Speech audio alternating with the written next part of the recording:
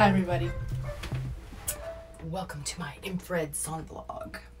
Okay, so this is where I set in my infrared sauna at, right now it's 133 and I just got in, so I've got like almost an hour. And I meditate and I focus on things that are going to help raise my vibration and keep me positive so that I'm able to manifest everything in my life that I want. And my community in California in general has sustained seriously devastating, disastrous wildfires. Massive loss of life and hundreds of homes and structures completely gone. And my community specifically had to endure a gnarly mass shooting the night before the fire started.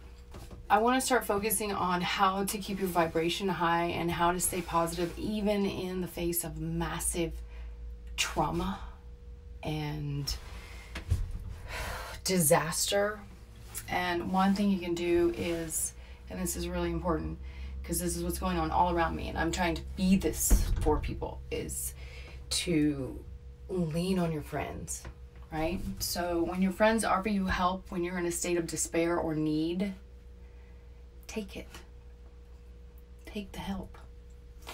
Because it creates a vortex of energy that not only allows you, if you're suffering, to take the energy away from things that you have to deal with and focus that energy on healing and mourning and processing and then healing.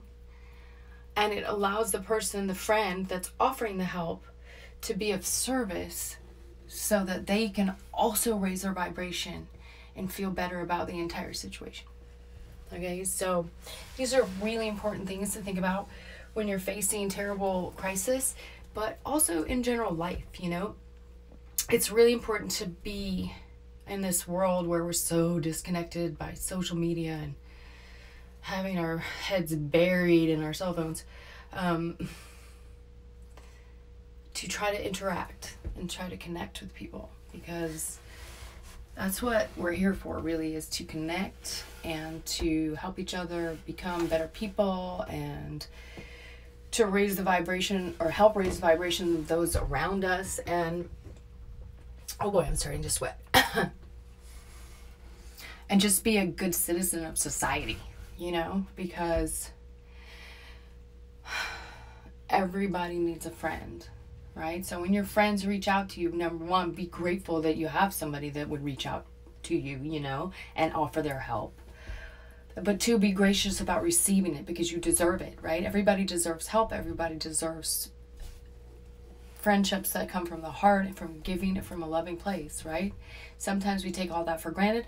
Sometimes we even put up walls that prevent us from receiving that type of energy from some sort of past hurts or some sort of other stuff that we drag around forever, myself included, only for fear of being hurt again, which is ridiculous.